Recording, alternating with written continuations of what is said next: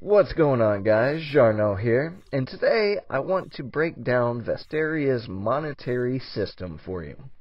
We're starting off here in Nilgarth, right at the player auction house, as it's the easiest way to demonstrate these concepts.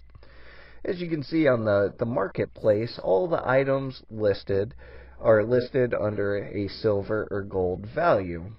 What it actually displays is the raw gold or silver value. But when you are trading directly with another player, or you are listing an item on the auction house, you have to do a copper conversion, as all trading is done from the base level currency, the copper piece. It takes 1,000 copper pieces to equal 1 silver, 10,000 for 10 silver, 100,000 for 100 silver, 1 million for 1 gold, so on and so on. I've included a little cheat sheet in the upper right hand of the corner.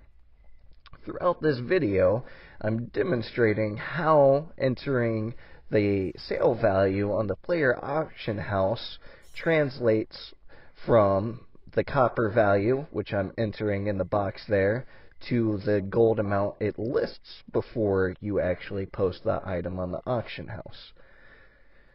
Because you have to do a manual conversion from copper to silver, gold, platinum, whatever currency you're trying to barter in, always ensure that you verify the amount that it's posting for is the amount that you want to sell for.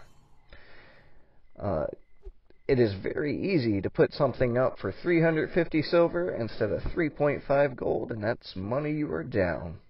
If you found this helped, please like, comment, or subscribe, and hopefully I'll see y'all around.